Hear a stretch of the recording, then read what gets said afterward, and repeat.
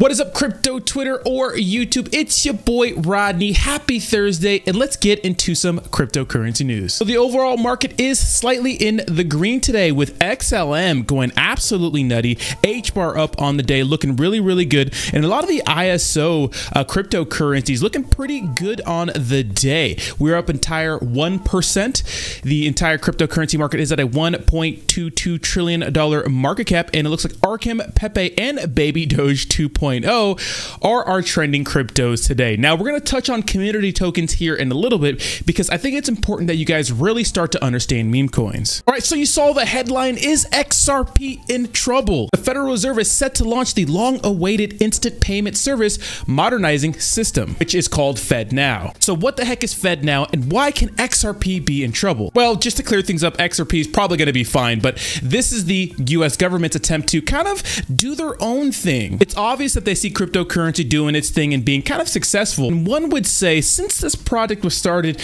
well, 2019, a year before the Ripple lawsuit happened, maybe this was a way to get rid of the competition. But I'll let you make that decision for yourself. So the US Federal Reserve is due to imminently launch a long-awaited service which will aim to modernize the country's payment system by eventually allowing everyday Americans to send and receive funds in seconds, 24 hours a day, 7 days a week. Kind of sounds like cryptocurrency to me, right? The FedNow service, which has been in the works since 2019, will seek to eliminate a several-day lag it commonly takes cash transfers to settle, bringing the US in line with countries including the United Kingdom, India, Brazil, and well as the European Union, where similar services have existed for years. So of course, FedNow is launching with 41 banks and 15 service providers. Some of those banks include JP Morgan, Bank of New York Mellon, and US Bancorp. And of course, the Fed plans to onboard more banks and credit unions this year. So what the heck does XRP do? So as you can see, Ripple XRP is a real-time gross settlement system, is a specialist money transfer network, currency exchange, and remittance network. XRP can be an exchange for most other currencies and helps users avoid wait times associated with banks. So pretty much the FedNow program is looking to do what XRP already does. So we'll see, and may the best project win. But some would say the reason why cryptocurrency and Bitcoin was created is because of the problems in our current financial system. This will be an interesting showdown. The issue has always been about centralization when it comes to cryptocurrency and traditional finance. Obviously, us crypto bros favor decentralization, but as time has went on, a lot of cryptocurrency products have been accused of too much centralization. That's always been a problem with Ripple and is now becoming a problem with Ethereum. So what is that problem? So in the early days of Ripple,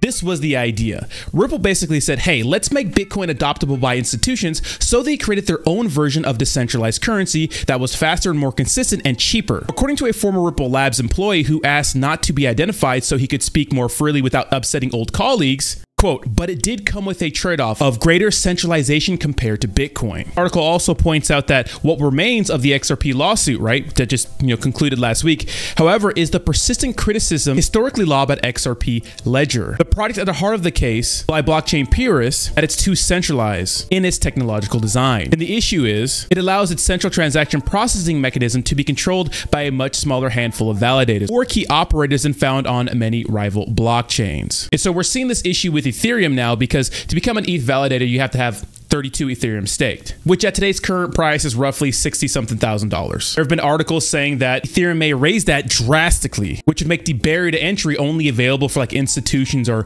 people with a ton of money. I get the concerns, but XRP still seems like a better choice than the FedNow system. All right, so in the next piece of crypto news, Kuwait bans crypto and virtual asset transactions. That's been a while since I heard a headline like this, but this is a pretty interesting move from Kuwait. So I won't read this whole article, but one of the main quotes says, it is not linked to any asset or issuer, and the prices of the assets are always driven by speculation that exposes them to sharp decline, which, volatility is pretty crazy in cryptocurrency. But one would say the US dollar isn't backed by anything and every other currency is backed by the US dollar, so what's really backing what? Since we're all making funny money here, why can't crypto join in on the party? But the difference is that Bitcoin is truly decentralized, has no flag, and is finite. A lot of the other cryptocurrencies, I think this makes sense for. This statement makes a lot of sense for them. All right, and today I want to talk about meme coins a little bit and community tokens.